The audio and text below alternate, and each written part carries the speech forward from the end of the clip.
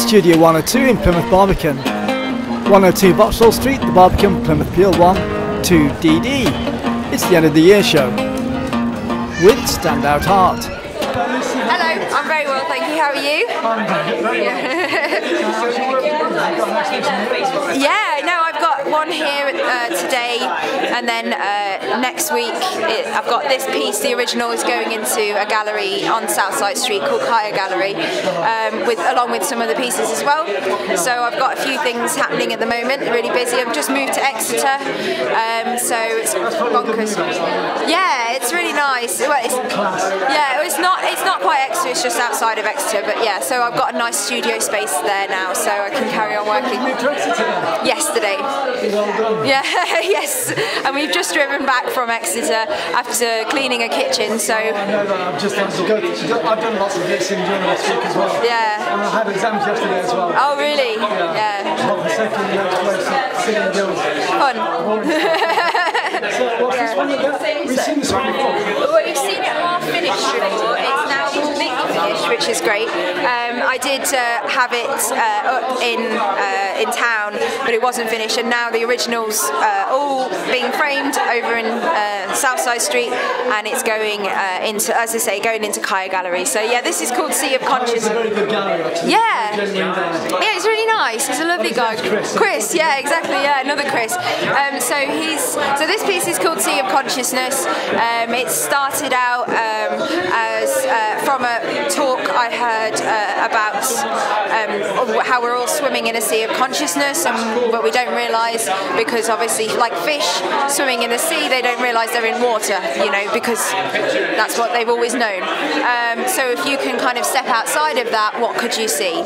So and the idea is all these sea creatures are sort of like spirits and thoughts and a manifestation of ideas, but it's also sort of an ode to the sea itself and the sort of the spirit of the sea, or the goddess of the sea, and her archetype. So it's a mixture of themes, because it took a long time to make, so it sort of evolved into lots of different things.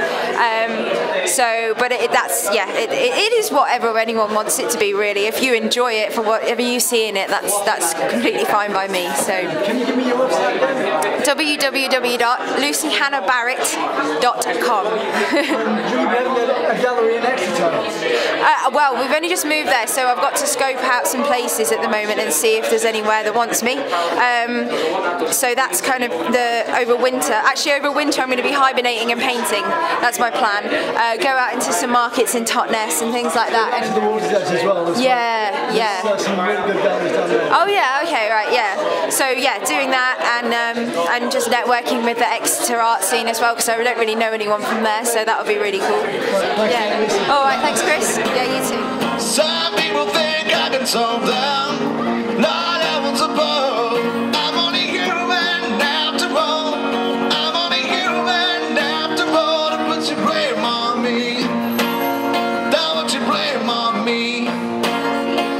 'Cause I'm only human to make mistakes.